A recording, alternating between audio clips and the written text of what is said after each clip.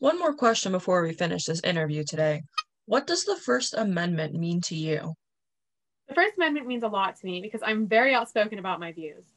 The First Amendment guarantees freedom of speech, the right to peacefully protest, the right to practice religion freely, and the right to express your views in press.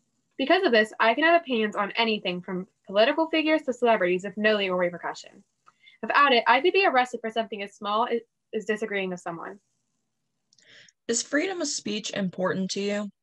It's extremely important to me because, as I said, I'm very outspoken with my views. While I could face federal punishment in many other countries, I can speak freely here. Is having the right to peacefully protest important to you? Protesting is something extremely important in my opinion. Without it, there would be no changes or reforms for things people care about. It's hard to realize how much can change if even a few people protest.